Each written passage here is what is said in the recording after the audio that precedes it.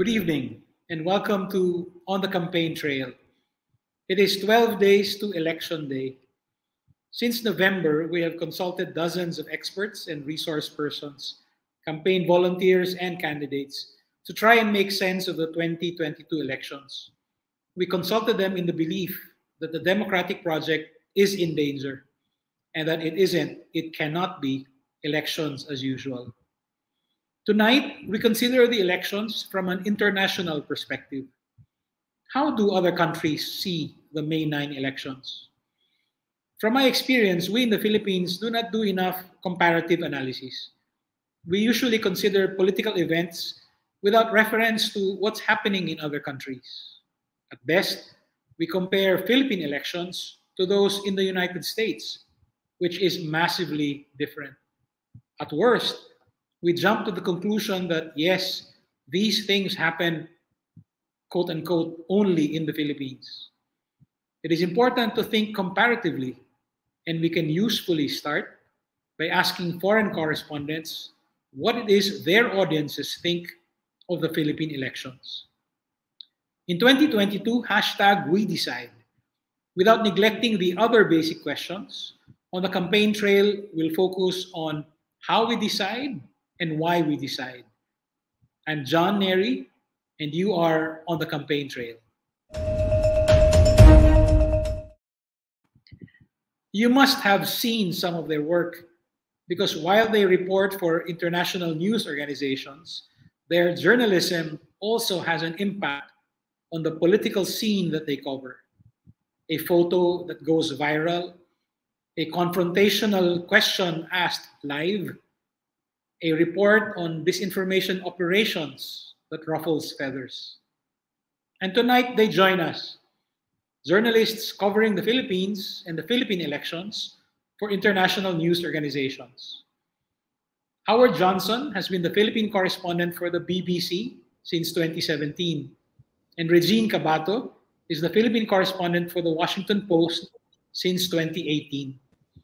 Howard, Regine, welcome to the program. Thank you. Thanks for having us.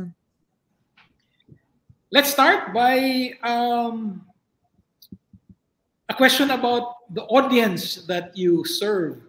What is your idea of the audience that you report for, and what do they expect from your reports about the Philippines? Maybe we can start with Regine and then Howard. Yeah. I'm a reporter for the Washington Post. So, as you can expect, our reporters are mainly in the West, are mainly Americans, people who read our newspaper from DC, oftentimes big policymakers in the capital of the United States, but also a lot of people across the country. And that also includes Filipino Americans, people who are tuning into what's happening in the Philippines. But another curious thing, and I guess this comes with the age and premium now being placed on diversity, is because I'm Filipino and I was born and raised in the Philippines. There is also an audience that comes with my following, who are also fellow Filipinos. So a lot of people who are here in the Philippines also end up reading and following my work. Howard, who is your audience and what do they expect from you? Well, BBC has been around for 100 years, and of course, many news networks, particularly broadcast journalists and journalism, follows really the BBC News model, and now it's blown up. Everybody has their own national broadcaster, but BBC was the first to really show how it's done, and it's gained a reputation over the years for being the network you turn to find out what's really going on. In many countries, it was seen as the provider of truth, unfiltered and unvarnished, and sometimes as raw as it comes, really. So we have an audience of 350 million, I believe, per week is the reach. It's a huge audience all around the world on lots of different platforms, online, TV, social media now as well. And yeah, we have obviously OFWs probably pick up on our content as well. And we have seen the growth of our BBC News website in the last 10 years or so, and it's been one of the market leaders when it comes to news websites. How would your audience describe what's really going on in the Philippines now, Howard? If you were to ask them, if I were to ask them, what do you know about the Philippine elections? What do you think they'd say? Well, there was always this this question about what do people know about the Philippines, and the first thing that many British people say is Imelda's shoes, Imelda's shoe collection. That's really something that maybe applies to other countries as well. And so the current election is becoming very interesting for people because they're seeing history turn on its head. They've seen what happened in '86, told through BBC journalists on the ground. We had Brian Barron here in '84 reporting on the elections then, and then again in '86. So Brian Hanrahan actually in '84 and Brian Barron on the ground in '86 reporting on the People Power Revolution. So even me as a youngster watched that reporting. And so it was very, it's almost like fate, having watched that report, that I ended up coming here and covering the rise of Bongbong Marcos, who's obviously, according to what some opinion polls, 30 percentage points ahead of Leni Robredo at the moment. So people are very fascinated by this story. They're interested to see how a family that were disgraced and deposed from the Malacanang are now on the verge of returning. So that's something that's really interesting our audiences around the world. Let's get back to what you've been doing with old BBC clips in a bit. But Regine, I want to ask you, what about your primary audience? What do you think they would say in answer to the question, what do they know about the Philippine elections this year? It's pretty much the same as what Howard mentioned, Sir John. The notoriety and corruption of the Marcoses is an internationally accepted and established fact. There is nothing alleged about it. It's only in the Philippines, very ironically, that this history is kind of being contested. Marcos family members actually have, standing cases in the United States, for example. And of course, that comes with its own complicated history, given how U.S. leaders at the time did enable the regime to an extent. But there were also court cases filed against them there. So the possible return of the Marcoses to power without any form of justice or accountability, whether through jail time or financial penalties, it would actually be unthinkable in any other functioning democracy or in any other country with a functioning justice system. And the world is looking very closely, I think, and very curiously at what is happening here in the Philippines because of that. Definitely, the upcoming election is going to be a test of the hold of truth on reality, because of the disinformation that has been seeded for decades and spread online. And we've always been, ever since 2016, we've been dubbed ground zero for the post-truth era. We've been called a petri dish for social media practices that enable the spread of disinformation. And definitely, it's going to be a big test this coming election as to whether or not we will continue down this path. Yes, I think I do agree with you. The Marcos name is the best known name from the Philippines, even today. I wanted to ask, what aspect of Philippine politics is the hardest to explain to your international audiences? Maybe Howard? I think one of the hardest things to explain is how deeply scurrilous a lot of politicians here are actually.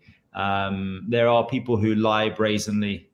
They lie to your face, and you see them like weather vane politicians who 1 minute are supporting one cause and then switch to another. That's something you don't really see in the West so much. It's also very interesting to see how the remnants of the US colonial period and congressional style politics has really effectively failed the country, because there is this the way the House of Representatives works is it's like whoever's in power means that you have to run to the other side of the room to make sure that you can receive funding for your project. So it's less about policies and more about personalities. And personality politics is very difficult to explain to people. One thing I've noticed in particular is how a bridge that would be publicly funded and therefore just be a government bridge in the Philippines, it's named after the politician who was in power at the time. So the personality is injected into the bridge. Now, for me, that's unreasonable, because you build up a myth, you build up an image of an idol, and therefore it's very difficult to undo that. And I've also seen how people use charity to put their branding on the charity that they hand out. So you're always seeing the personality being injected into the politics, so that you always remember the name of the candidate, rather than just say the public funded this. This is a publicly elected official, and they're doing the work on behalf of the people. How do you explain that to your audience? I think the most important thing is to show the examples of it, to see when a rice pack has a name branded across it, or when a politician may be running for office, but at the same time is putting his name across a truck with water on the back of it, heading to a typhoon relief zone. I think the most important thing is just to also apply due impartiality to our reporting of things. So if the law has been broken and has been proven to be broken, as Regine was saying, you have the right to not do a he said, she said and sit on the fence. You are allowed to have due impartiality. You're allowed to tell the story with a bit more of an onus on making sure that we're telling the story to the audience, to show that crimes have been committed, democratic principles have been rubbished, and that you have to show that these things happen. But there is always a right of reply in there, and there is the other side of the story, but it doesn't have to be 50-50.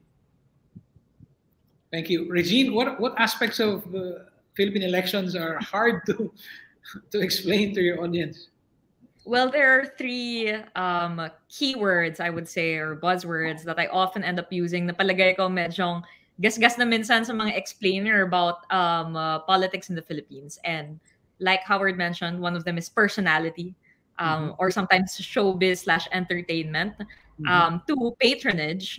3, political dynasties. These are the concepts that I usually end up integrating into my stories or into my reports in order to explain the larger context of how politics operates in the Philippines. Because a lot of problems, a lot of issues in this country and with our political system in general can be traced to those three things. We're very, like Howard said, we're very personality driven culture, and that is related as well to families, to dynasties, to a kind of feudal sort of system where we look up to where we look up to one family in power, and then that connects to patronage.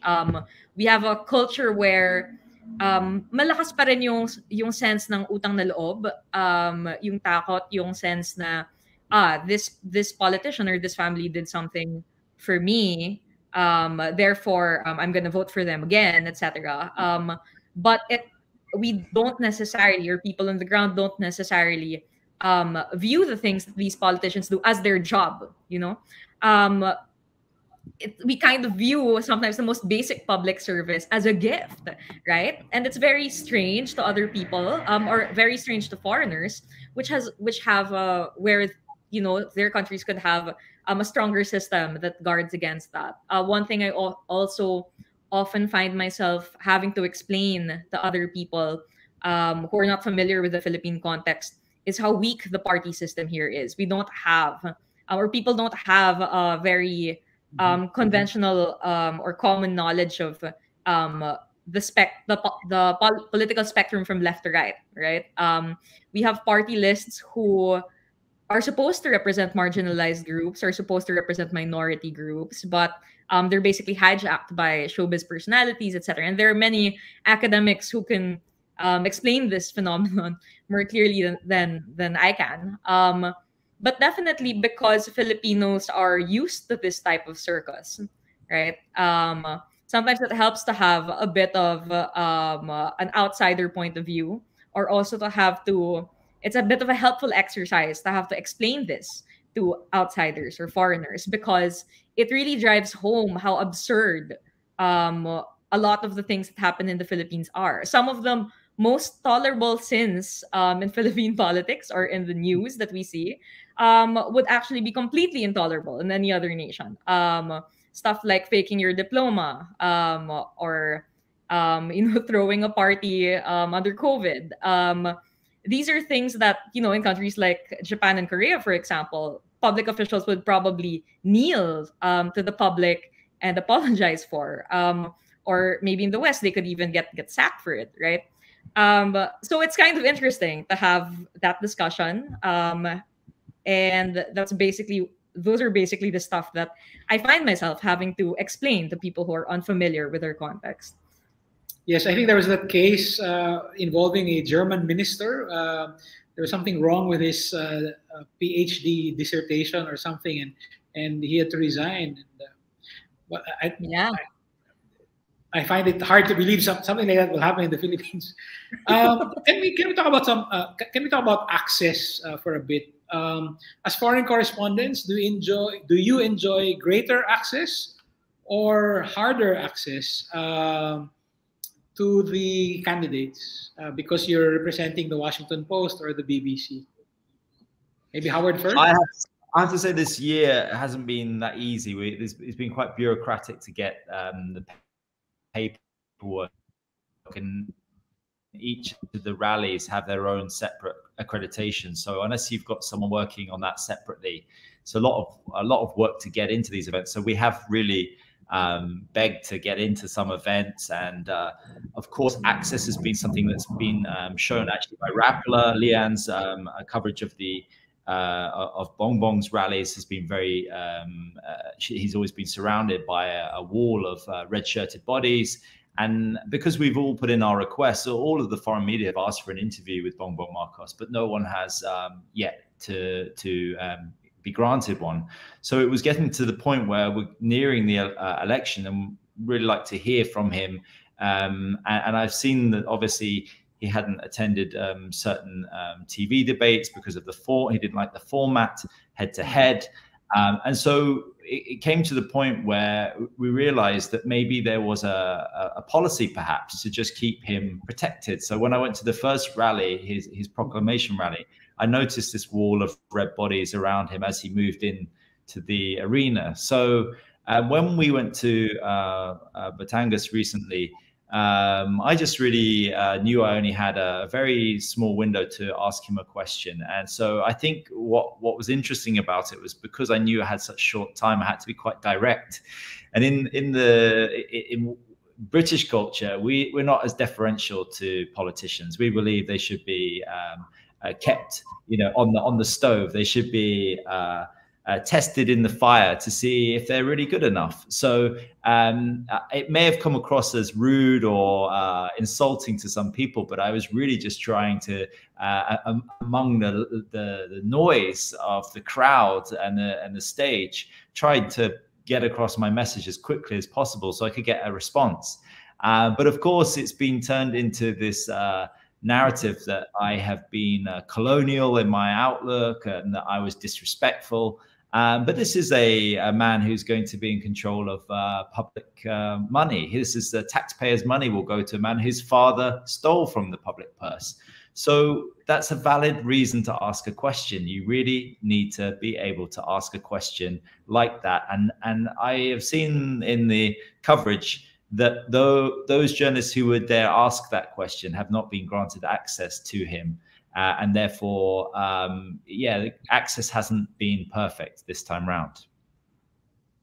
Regine? I definitely think that the concern of access is also a product, or it's affected by the times, Sir John. We definitely know that the past 6 years have not been easy for journalists.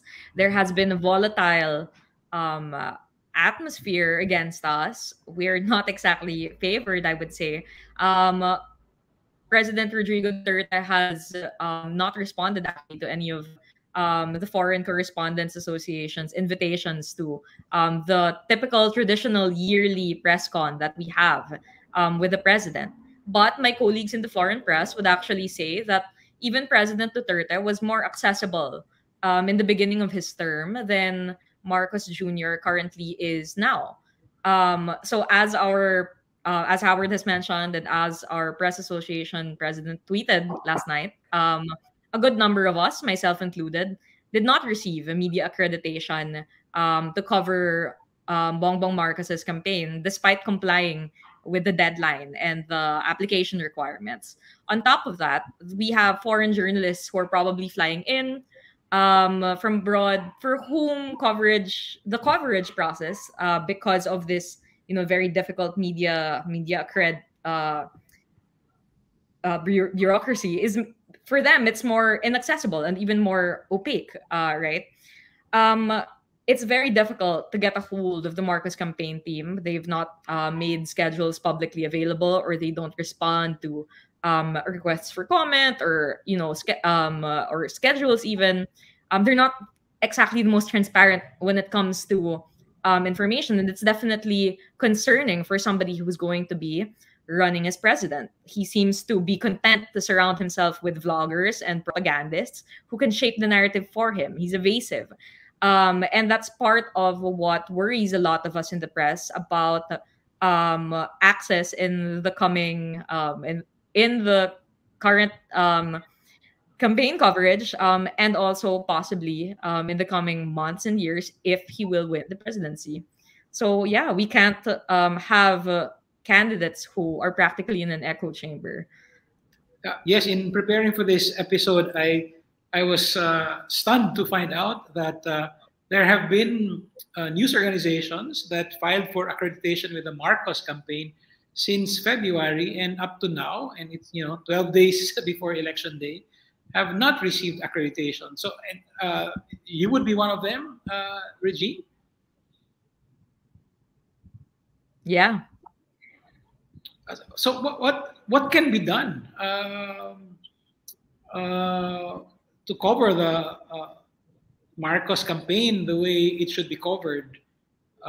Is there some sort of inter-industry cooperation that you're working on so that you can help each other cover the Marcos campaign? I'm not sure about what my colleagues in the local press might have up their sleeves, because definitely they're on the front lines of this. Because the foreign press, we don't necessarily have to cover the day to day, right? We basically just need to shoot the most important things, report on the most important things, but we don't necessarily have to be there in every rally, be there to retrieve every soundbite, because a lot of it gets spliced up for the foreign audience. But definitely, I think that the press in general, both foreign and local, will have to regroup in the coming days or maybe after elections, if Marcos Jr. wins, probably, to see how we can move forward if this will be the kind of atmosphere that will persist for the press. Personally, one of the ways that I've tried to find my way around these types of restrictions is to take a look at the online trail of the Marcos campaign, because that's something that is very elaborate, very manufactured and new also, because it kind of shows the new heights or the new depths that the disinformation machinery is taking. So I haven't necessarily had to go out on the field to gather that information, because I've been mostly following what the trends have been online, because that is a very huge front of the Marcos campaign. So that's one way that I've gone about it. But of course, that's for one story. That's for one report. Definitely, in the future, we're going to have to talk about the ways we can help each other out when it comes to covering new issues that will crop up. Howard, these kinds of restrictions, would they be of interest to your audience? I mean, is it worth a story? Or is it merely, part of the context, necessary conditions for covering Marcos?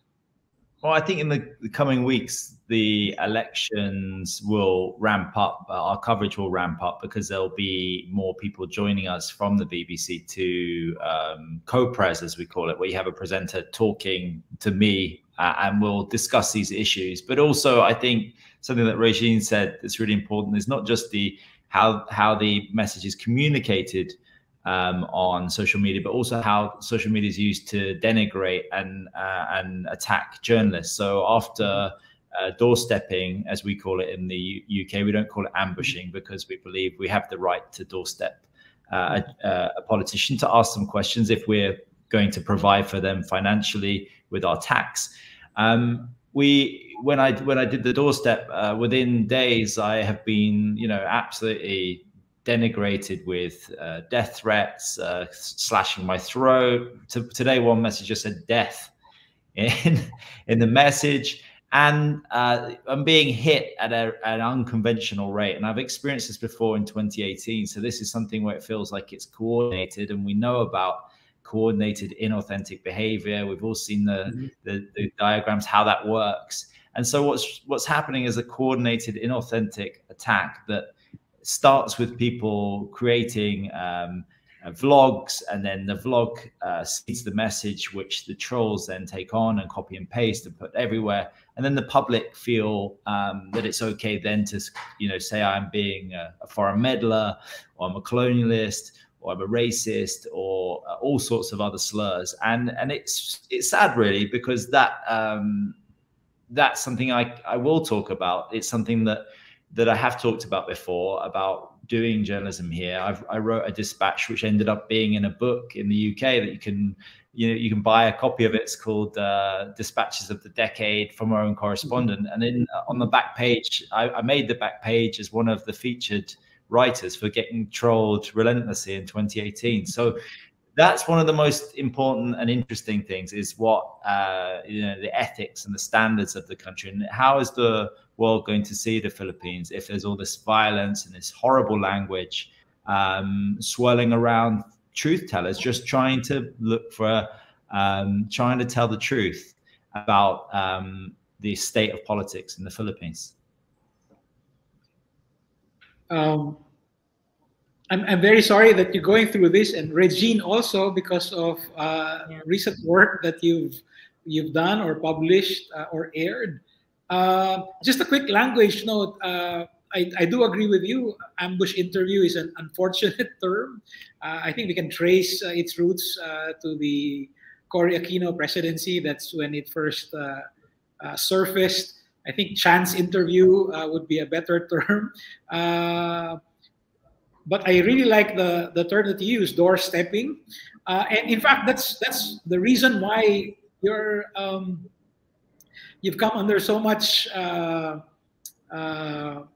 hate from Marcos supporters, because you were on the figurative doorstep of his campaign and you were shouting out the question, are you hiding something? How can you be a serious president if you don't do serious interviews? And Regine, you've also been on the receiving end because of your recent report on disinformation on TikTok. What they're doing there. Can you both just walk us through? So Howard already started, but can you walk us through the experience? What is it like to be inside this? Inside the barrel, so to speak. When people are shooting at you. It's so insane, Sir John. Actually, you were one of our quoted sources, remember, for that particular story. But basically, for those of you who aren't familiar with that report, which I think in the Filipino internet went a bit viral, we found out that the Marcos Revisionism Project has actually been decades in the making, and it's branched out from Facebook, which we've already seen revisionist posts on Facebook as early as 2016. But it's branched out to other places like YouTube and TikTok. And in YouTube's case, it's actually some content, some pro Marcos content has actually been there for even longer.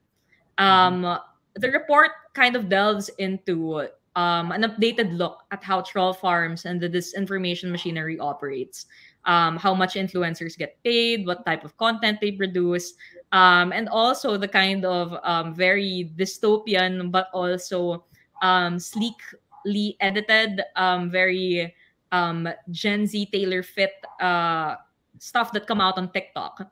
Um, so there are several talk points that we go through in that article, and when we put it up online and I posted a bit of a summary of it for Filipino audiences, that kind of went viral. And then I came on the receiving end of online attacks, first very strangely through LinkedIn, and then it kind of bled over to Facebook, where I basically got bombarded with message requests and laugh reacts.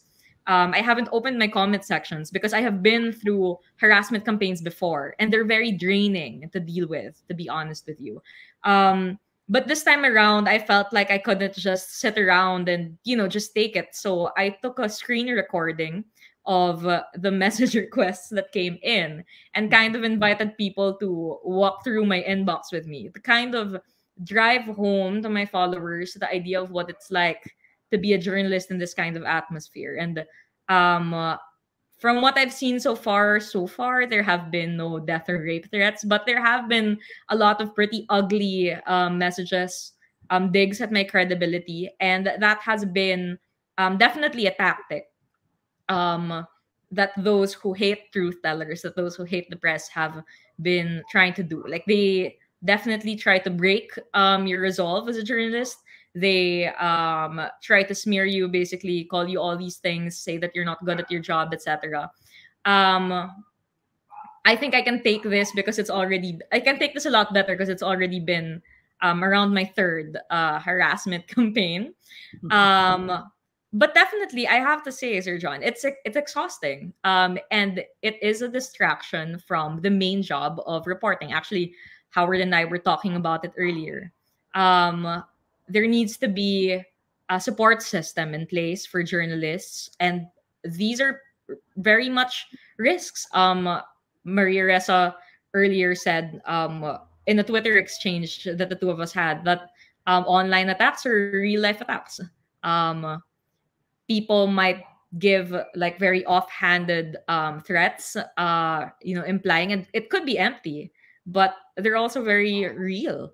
They make the job more difficult, for sure. Howard. Hi. Hi. Thanks for coming back.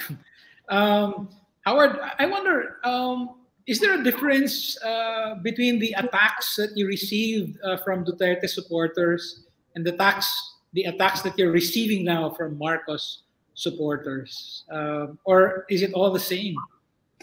I don't really know the science behind it, but I would say that it's very similar. It feels like the same machinery. All of this stuff is in the ether. You can't really grasp at it. And that's what's obviously frustrating, because it's up to Meta and Facebook to really look into why they continue to allow this stuff to happen, because you wouldn't accept that saying those things to someone on the street. So why would you allow someone to write stuff like, "We're going to slash your throat"? I think that when you look at the balance of it, the question I ask versus the response is completely out of whack. It's basically, as Maria Ressa has said before, designed to bludgeon you into silence. It's designed to make you step away and say, "Oh, I don't want to do that again." I think this issue will continue to be a problem and will need to be addressed, because truth tellers are being targeted, and the techniques haven't changed one bit. They're exactly the same. They're nasty. They're vindictive. They flood every single social media platform you have, and you'll find comments hidden away on old posts that are threatening or dark or use awful language. And it's funny, it's ironic really, because I was said that I was rude or disrespectful, but I didn't swear, and I didn't and I'm not threatening. So go figure. Yeah. The silver lining in this very dark cloud, I think, is this means that the work that you did had an impact. I wanted to ask you, do you set out to write stories or air stories that would, I think it's also now to say it in the Philippines, move the needle as far as the Philippine elections are concerned, or it's really just a side effect? So absolutely, absolutely not. When it comes to this idea of meddling in foreign politics, it's interesting because we're called the British Broadcasting Corporation, but I'm not much of a nationalist. I'm not at all. You'll never see me waving a British flag. There's all this talk about being a colonial aggressor, and I completely disagree with our colonial past. In fact, if you can read a good book, I would recommend picking up Empire Land, which really analyzes the sins of the past of the UK and when it came to the colonial period. I've just always been interested in truth. I really enjoy when you can smell a rat. I like to go after that and try to get to the bottom of it. And I think that's the issue really with a lack of truth and reconciliation. Like in South Africa, you had maybe closure on some of the worst abuses of apartheid, but in the Philippines, you didn't have that. And therefore you have like open sores that never heal. And that's why this stuff goes on and spins around. For me, it's important when I came here to read as much as I could, to read whistleblower accounts about what happened in the past. I even read this book as well to see the opposite side of the story, to see if it's which one works in the balance. And so I'm keeping myself informed always, and I speak to reporters who are here in the 1980s and ask them how they saw it. I read articles from the LA Times, Washington Post from the 1980s. They're fascinating. WikiLeaks have lots of good stuff as well about all politicians, actually. So just keep yourself informed and read and inform yourself, and the truth will be there if you look for it. Regine, do you get story ideas from Washington D.C., or everything is generated from the Philippine side? Actually, it's a little bit of both. But more recently, I would say that our more recent stuff are from my bitches and from my own research. I think I have a good grasp of what's expected of me here as a locally hired foreign reporter. Definitely, the Foreign Press Association we were actually founded in the martial law years, and we were a pocket for press freedom in a period when the press was censored. And in a way, up until today, the foreign press were cushioned from risks like self-censorship, which is affecting a lot of the local press right now because of the volatile atmosphere we're in. And we don't also have to pander to a lot of local officials or the local patronage culture, because we don't have to worry about constantly seeking access. So that's the advantage that the foreign press reporter has. And I do have a good understanding of the privilege that I have by holding this position. I think that I and the rest of my colleagues in the foreign press have a role to play. And those in the local press also have a role to play. And I'm really glad to see that hopefully we help each other out sometimes, and I hope we will continue to do so. Definitely, some of the stories that I come up with or that I pitch, they come in long form because I have the luxury of time to pursue these stories. I don't have to worry about covering breaking news every day or having deliverables constantly. I can concentrate on investigative stuff, really deep dives for months on end. And hopefully people appreciate the work that comes out of that. One of the things also that I kind of noticed is that like I mentioned earlier, sometimes when we live in the Philippine context, we're so used to the circus around us. So sometimes when I have to write about these absurdities for the foreign audience, it really tends to hit a nerve. But I think that definitely says a lot about us and about our local culture of politics. Thanks. Maybe just a couple more questions, if you don't mind. Um, is your audience interested in politicians other than Marcos?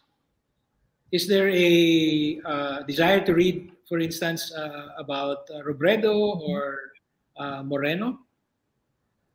Early on in the campaign, definitely I think Manny Pacquiao was of interest to foreign audiences. Not just Right. for the post, but in general, because he was the recognizable name for That's right. foreigners, right? Um, but since the campaign has progressed, definitely it's become more of a it's steadily becoming, according to analysts, more of a two-way race between Marcos Jr. and Vice President Leni Robredo. Um, Before going on to that, though, I would also say that there's a lot of international interest with vice presidential candidate Sara Duterte, because she's also a dynasty kid. She's the daughter of President Duterte. And I actually just recently came up with a profile of her that was published earlier today. So you guys can also check that out at the Washington Post. Um, Definitely, she's a more complex figure than her father, given that she's, a woman, and she also carries, the uh, s- a pressure and, in a way, her own mystique, according to her supporters. So she's definitely somebody that the international watchers will, or what are keeping an eye on. Um, but definitely, recent weeks have seen the pull and the unprecedented volunteerism that opposition candidate Robredo has inspired. And I think that foreign watchers are interested in that as well, because it kind of opens up a possibility for a future after populism, or how you respond to it. Robredo's campaign has been playing on the radical love theme, which was first used in Turkey, and it's gonna be tested out here in the Philippines. Yeah. Howard, what about the geopolitical angle? Is that of interest to your audience? The looming possibility that under a Marcos presidency, we would be definitely realigned with China, for instance. Is that something they would be interested in? Well, geopolitics is always interesting for BBC audience, and I think you might have seen last year, Vima and I went to Scarborough Shoal to look at what was happening there. And that's obviously a very hot topic during these elections. I think candidate Bello tried to go out there recently to highlight the blockade of Scarborough Shoal. One of those really interesting territorial issues, given that many people say that it's okay to fish there, but what we notice is you can fish on the outside of the shoal, but try to go into the lagoon and you'll be chased away. And this lagoon, when you go there and see it, it's the size of Manhattan Island. It's massive. It's hundreds of football pitches big. So all the big fish swim inside there, and there's only one entry point. So there's always this misconception that because the fishing boats are on the outside, they're getting the same access they used to have. Many fishermen told me they like to shelter inside the shoal. So yes, in the months ahead, the geopolitics might shift, and therefore you will see perhaps more pressure on the Mutual Defense Treaty and the Visiting Forces Agreement. And I'm quite sure that we will see more. I mean, I think Rodrigo Duterte also paved the way with the FDI relaxation measures recently as well. So maybe there will be more investment from foreign countries as well, and that will see the geopolitical angle become more interesting for a world TV audience. Thank you. I'm afraid we've run out of time. Howard Johnson of the BBC, Regine Cabato of the Washington Post, thank you very much for your time, your insights, and the courage and clarity of your work. Thank you. Maraming salamat For po. having us. Thank you. Salamat, sir. That's it for us tonight. Join us again next Wednesday at 8 p.m. Follow us closely on the campaign trail because it isn't just elections as usual. This is John Nery. Good night.